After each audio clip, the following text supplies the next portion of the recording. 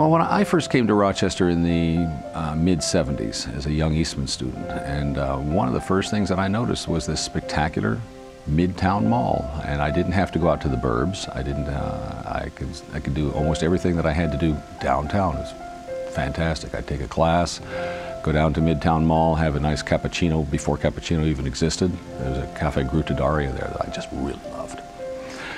People were friendly. There was a Wegmans down there, for crying out loud. Everything I needed as a young student was right there. Back then, it was a matter of that it was a meeting place. People went there to shop. I mean, it was different, you know, where everything was right there.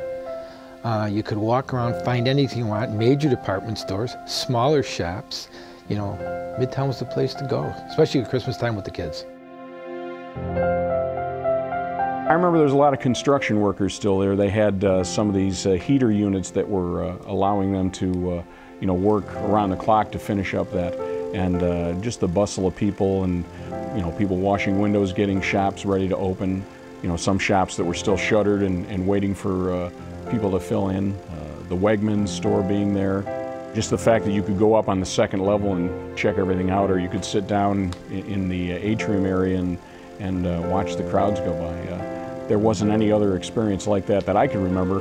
And coming here to Rochester, being a new citizen of the area, was just, it kind of made me feel like, boy, this is a great place to be. It's a growing, thriving community.